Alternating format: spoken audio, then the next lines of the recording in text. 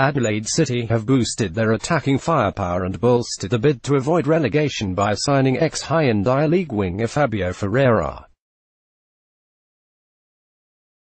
The Portuguese attacker, 30, joins the struggling NPLSA club for the remainder of the 2019 season. Ferreira was most recently with Perth Glory and won the 2018-19 Premiership with Tony Popovic's side before he was released by the WA club in May. He'll join former Adelaide United teammate Evan Costopoulos at the Black and White. The pair played together in the city of Churches during the 2012-13 Hyundai League season.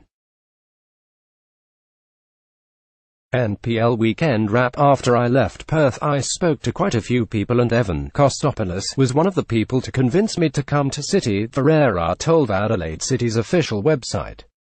I want to help the club remain in the NPL and push hard for the end of the season. A youth product of Premier League club Chelsea, Ferreira won the inaugural FFA Cup with Adelaide in 2014.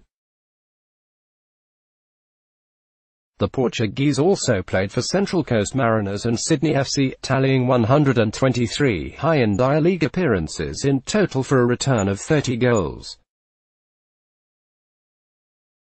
City are second last on the NPL ladder, having notched just 3 victories to their name in 14 games.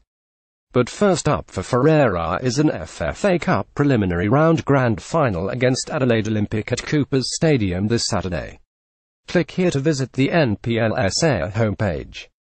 Let's block ads. Why?